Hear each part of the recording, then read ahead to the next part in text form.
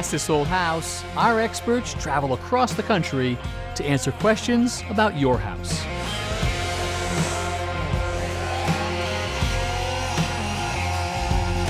Today, we'll tell you all about ground cover plants, show you how to patch any size hole in your wall. I love this. And install a new threshold for a problematic front door.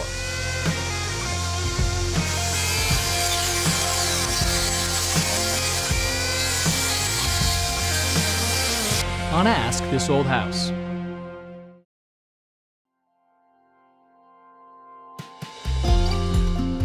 There's lots to love about ground cover plants. They're durable, easy to maintain, and add all kinds of interest to your garden.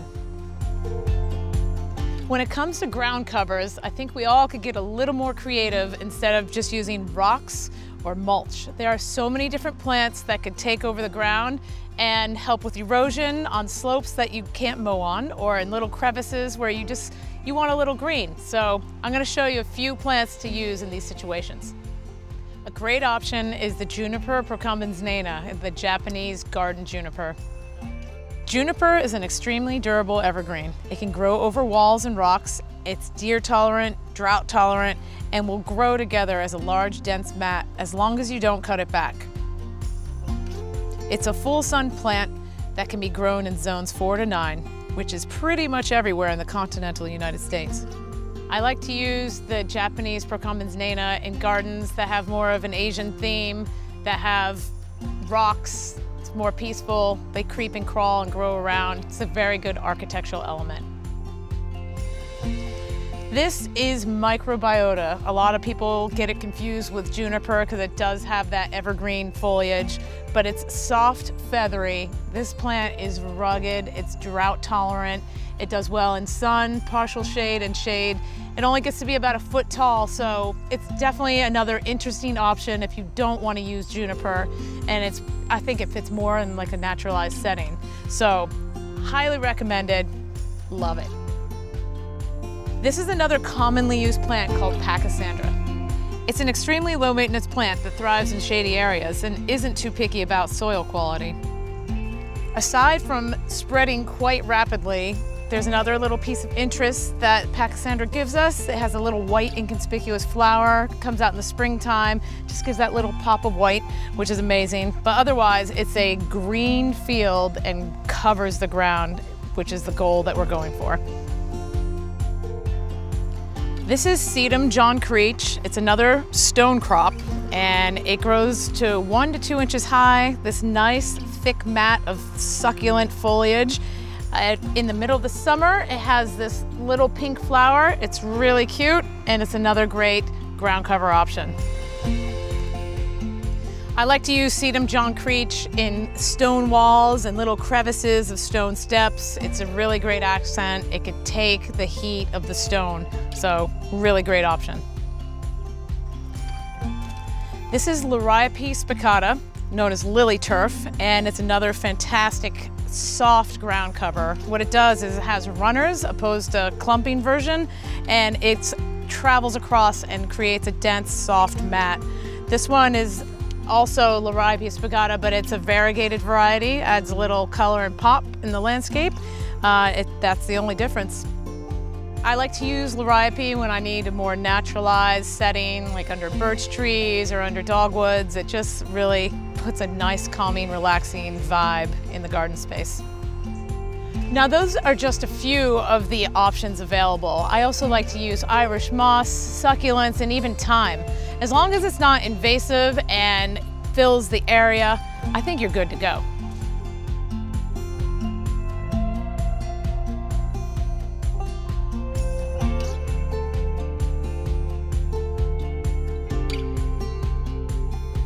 So patching drywall, Tommy, something any homeowner is probably going to have to do sometime in their career. Absolutely. Somebody moving into a new old home, someone's hung pictures on the wall, they've got to patch a lot of holes. Or you're selling a house, you got to patch the holes from the pictures. This is a simple patch.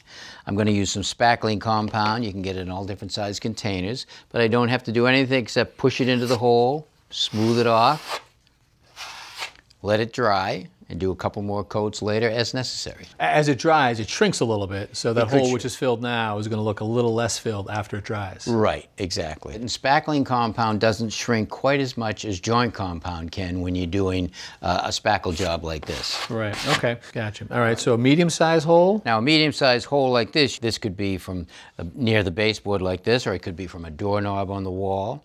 And you could use some heavy-duty joint compound tape like this, or plaster tape, and put it on the wall right over the hole like that.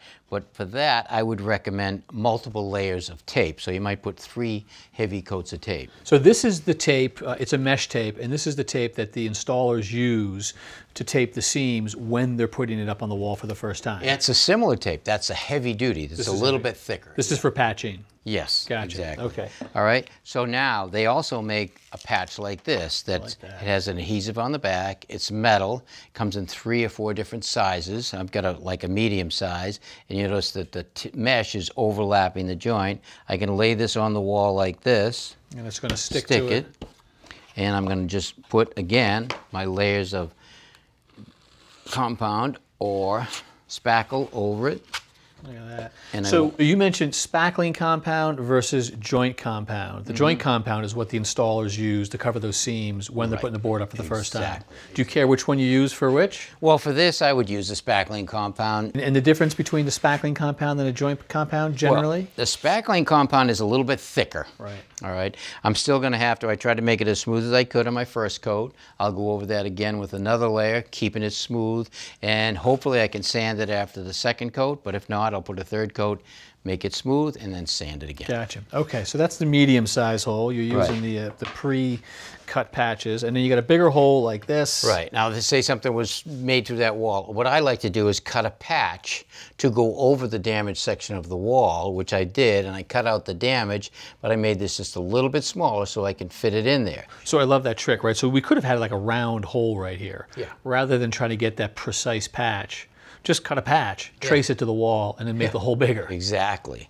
But you notice the problem with this is I have nothing to fasten it to. Right. So you'd have to put something behind the wall. So I'd slide a board behind it, and I'd put a couple of screws in place. I love then that. I could, then take the center screw out, and then I could screw that to the wall. Cool. But they also make these clips now that you could actually put this in on all 2 sides or 4 sides, depending on the size that's needed.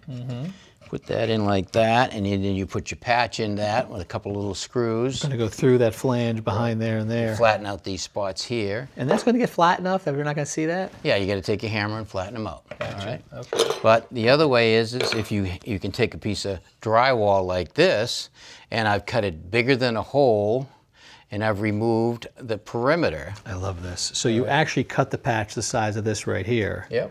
But then you've got the paper. Right. So that's my tape. So now when I put this on the hole, and I made it a little bit smaller so I can get it in easy. See, it's got some play in it. But what I've done by doing that, I first have to put the glue or the compound on the wall first around the perimeter.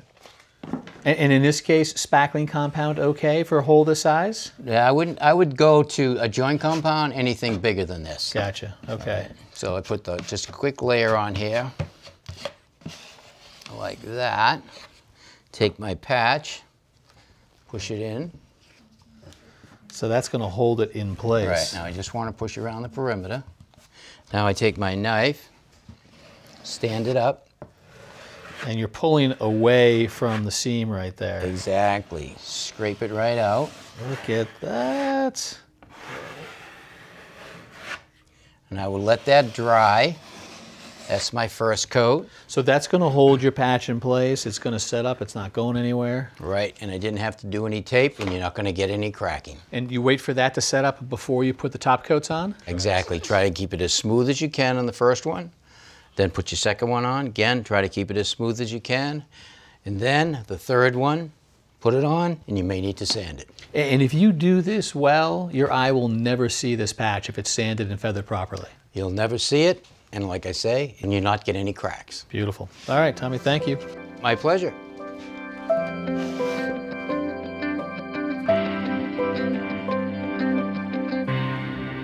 Mark, you are not the only guy who's got a monopoly on holes in your wall. Tommy Silva's patching drywall, and you were going to patch some brick holes. That's right. How do we get holes in brick? So actually it's pretty common. What about Christmas? Put lights up. Some people want to hang their stockings. Some people have signs on the exterior of a building. Your federal, your state buildings have letters all over the TV buildings. above your fireplace. All right, TV I above can see your that. fireplace, sure. So we got to patch some holes. Yeah. What goes into it? All right, couple different methods. There's two that I really, really like. One is out front right here, and basically all it is matching your brick color, okay, with one of these colors, getting that, mixing it up, and applying it into a hole. And what are these? Is this your typical mortar mix? This is just a mortar. We call this a mortar stick. Oh, okay. So normally it would be the mortar that goes That's between right. the bricks, right? But we're going to get the same colors that we need out of this group. All of the samples. So there's plenty to go. And then what are these? This is what we call a compound. And this is actually the list of colors that you have, so it's a little bit shorter than this. But this, once it's mixed up, forms a putty, almost like a wood putty. And again, that would be applied directly into the hole and fill the hole. The reason we have so many different options is because, well, I mean, brick is a natural material, right? So we get variations, we get dark spots, light spots, but then also you're showing here different types of brick. Okay, so as we come over here to the wall, which we've got a patch right here. Yep. What's the technique? Once we decide on a color, have you picked the color, by I the way? have picked a color, and again, I've picked that one, which again is going to be in that field. So that's a huge brick range right there. No, that's not too bad, right? It's not too bad. It'll pick up a color somewhere in that wall, which is what we want, so we can continue the color range. That's a putty, and do you have a mortar sample? That's a putty, mortar sample. I think that fits nicely, but there are others that we could use as well. All right, so what is the technique once we've decided on the color? So technique basically is to mix up either product, the putty or the mortar and sand, and just apply into the hole. Let's do it. All right. So I presume that the color match is actually a big part of this, getting it right. It's huge, but because this is such a difficult task, it's never going to be perfect. So if I can't get as close as I would like, I do have other methods that are going to bring me closer to what I want. Which one are you going to mix up for us, putty or mortar? I'll do both, but I'll start with the putty. Okay. So that comes to us, I mean, that's already got a color involved. So right. I'm buying that with the color mixed in? You are. So just add water. And again, when we're doing these small patches, everything is done by eye. There's really no perfect mixture of ingredients. I don't want to over pour the water. It's the golden rule with you guys, right? You can't take the water out. Because we always say that, right? You can't take the water out. You've told me that a million times. A million times. But it can't be any more true. So that's why I keep repeating it. And something else I always repeat, Kevin, is neatness counts. If you're going to try to do this in a sloppy manner, it's just going to show and it's going to be there forever. So take your time. It's a small job. It's an easy job. But again, the artistic integrity that most masons have within them always is going to shine through if they just give it the time. I saw that eye contact you made with you when you're talking about messy. I feel you, brother. I feel No, you. no, okay, no, I'm going to leave it to you. Not at all. So that's the putty. So this is actually a very good consistency right here. Oh, yeah. Yeah. I actually like it a little bit drier than that for something this small, but so I'll let it set for a minute. Gotcha. Going to do the mortar mix just about the same way. This is my red, and I'll show it to you. But that's your dye. That's the dye, and that to me is a quintessential brick color. So I know I'm on the right path. Cayenne pepper. Yep. So you're mixing the dye into your basic mortar mix. Exactly. It's a type N. Yeah. Where's a guy like me getting a bag of dye like that? Am I finding it at the home center, or am I calling you for the secret code down at the brickyard? Yeah, you're gonna have to go to the brickyard for this type of thing. So I'll get rid of my spoon. I'm gonna add a bit. Don't add too much water. Not you too can't much. Take it out. Not too much.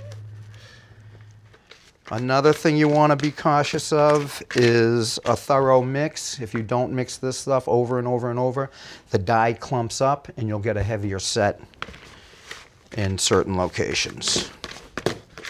So what is the process for putting it in the hole? Believe it or not, well, obviously if I try to poke into this hole with my margin trowel, it's going to be superficial. I'm not going to be able to get that as deep as the hole. So what I did when nobody was looking, I went into Tommy's tool bag and I got a little Allen wrench. He deserves that. Yeah. He's been going to my bag for years. And I tell you, I can't even tell you how many wheelbarrows he has on mine. There's like 4 or 5. I'll apply on the back of my trowel and I'll just poke this through until I actually get over flushed. I want to come beyond the brick face, and I'll show you why in a second. All right, well, let's see it. Let's see this go in. That's a pretty good match, Mark. So Because that brick got wet, that's almost dead nuts. So that's what I'm talking about. That right there looks like I want to give it a little rub. So not a smooth pull, just a little rub. Just a little bit, because again, I don't want to pull this material all over my brick. I want to be as inconspicuous as possible at all times when I'm doing this, which again is why neatness is paramount. But even then I had a little bit too much water. But oh yeah. Okay, so when I dab like that and I pull that aggregate that's in my mix, I pull that out a little bit, that's going to mimic this surface when I'm dried up. All right, well, looks darn good to me right there, So Mark. far, that's great. All right, appreciate it. All right, thanks Kevin. for the tip. You got it.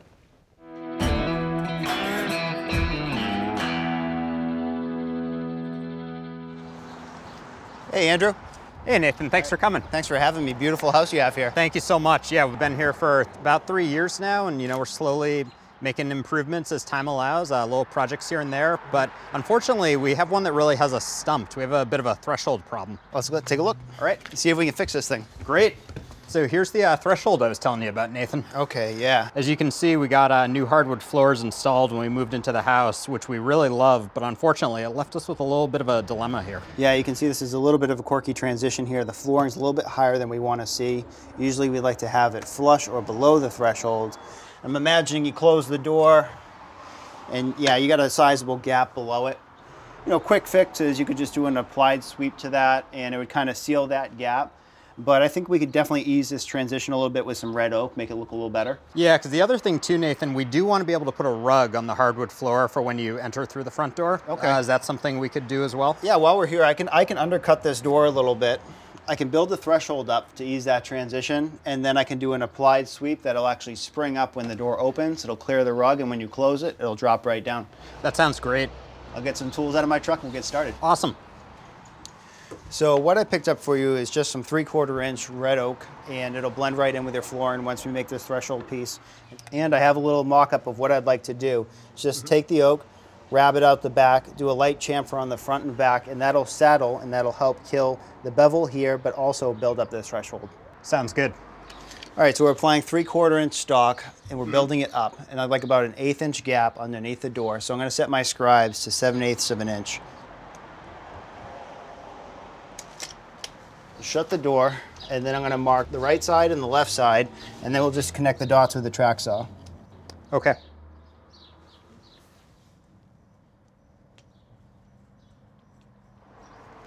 All right, now we can take the door off, set Okay. it on the horses and cut it. Just a couple of pins to pull this door.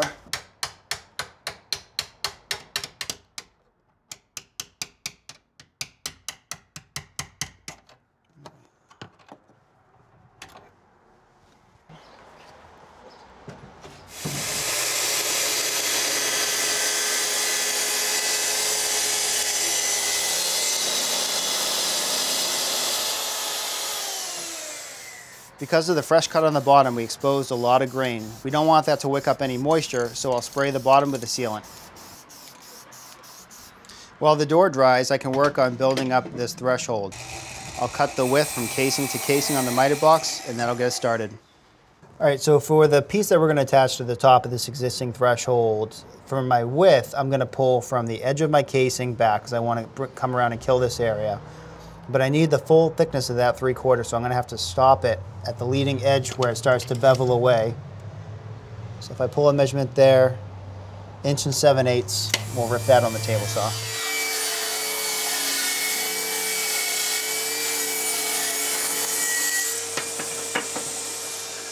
To make the transition smoother, I'm gonna ease the edges with my table saw.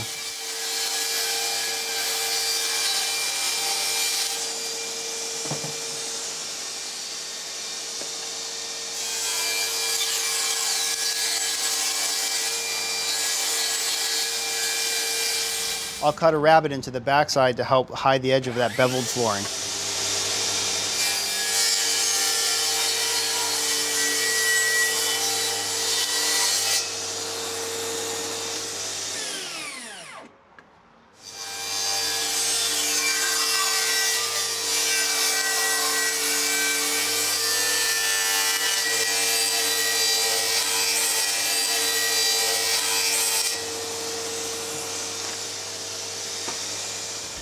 All right, now that we have the piece roughed out, we got to fine tune it just a little bit more to get that exact fit.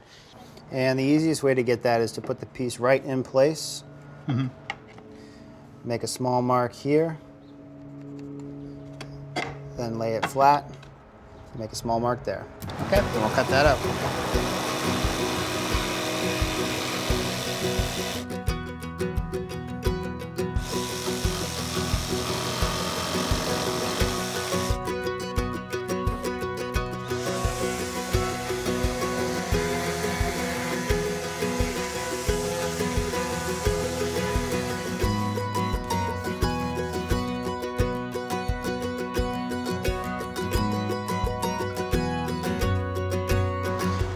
A small bead of construction adhesive for it to bed into. I laid out 3 holes already. I did one 3 inches in from the end on either side, and then one dead center. So what we'll do is we'll pre-drill through the threshold down below, and then we're just going to hand nail it. Now we're ready to apply this door stop to the base of your door. It's going to be the finishing touch. There's some really expensive ones out there and there's some really cheap ones, but the reason I chose this one is it has a little bit of a spring load to it. And you can see when I hold it down, see how that flips up? So this will be applied to the door, and when you open this door, this will spring up, clear the carpet, but when you close it, it'll push it right down. Oh, okay, that sounds great.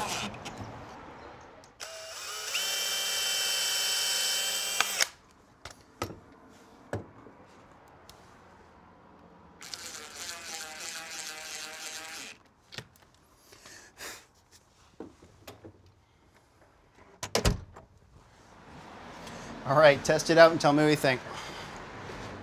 Wow, close this tight. Room for a rug, and that threshold looks great. Thanks, Nathan. Enjoy.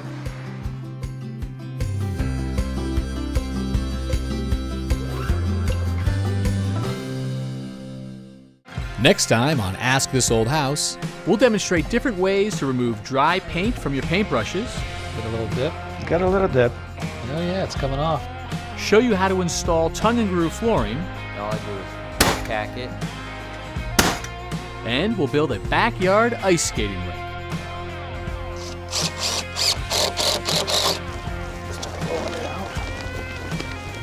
That's next time on Ask This Old House.